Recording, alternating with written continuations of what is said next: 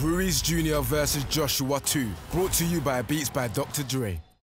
Dillian, congratulations. Hard fight, competitive fight. How do you feel you boxed tonight? I box nowhere near my standard, obviously. I've been off for 6 months, you know, there's people been screwing me left, right and centre for the last 6 months. My mind hasn't been in the right place, but I carried on training. Took this fight at 3 weeks' notice. I came in about 1.5 stone overweight, you know, but I know with my defense and stuff I could get the round through. I wanted to stop him, but he's tough, but you know what I mean, I'm just glad to be back here. Everyone's been screwing me apart from a handful of people. You know, I've been through hell these last couple of months, man. You know, but we're here, we stick around. I'm as tough as all boots.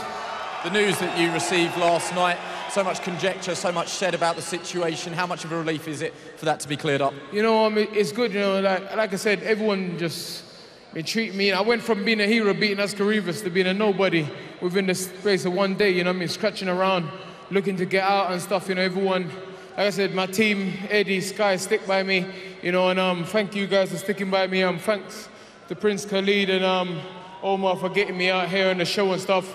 I really appreciate it. Sorry guys, I didn't get the knockout, you know, but like I said, I feel great to even make it to the fight, considering where I was just 2-3 months ago was a dark place. I thought about walking away from boxing, you know, a few times I said, you know what, I made a bit of money, I can just run off into the night and go live my life. Well done tonight. Thank you.